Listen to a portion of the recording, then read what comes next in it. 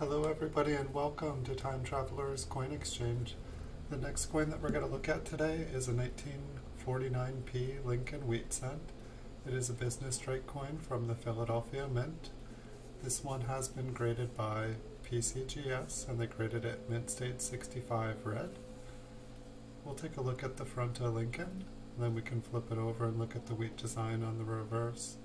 If you guys ever see a coin that you guys love, there's always a link in the description below the video. It'll take you to a listing of the coin you guys see here on eBay.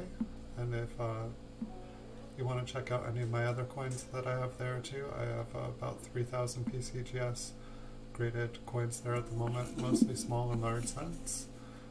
Thanks everyone for watching. Like and subscribe if you enjoy the videos, and thank you for the support. See you guys all in the future. Thanks for watching.